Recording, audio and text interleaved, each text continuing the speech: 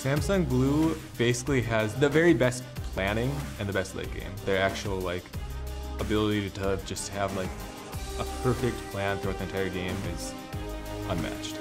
C9이라는 팀 자체는 라인전은 그렇게 다 센 편이 아닌데 운영을 되게 잘하는 것 같아요. 일단 라인전을 무난하게 흘러가거나 수업을 하고 그 다음에 나중에 후반에 한타나 운영으로 게임을 풀어가는 게 비슷한 것 같아요. 일단 C9의 메테오스 선수가 정말 이번에 실드랑 하는 경기도 봤고 가분 뭐 여러 팀들이랑 하는 경기를 다 봤는데 정말 대단하시더라고요. 괜히 그런 명성을 얻는 게 아닌 것 같고. I'd say their entire team's good. Their star players probably Dade for the most part because just straight hard carries games like 1v5. But their entire team's really good.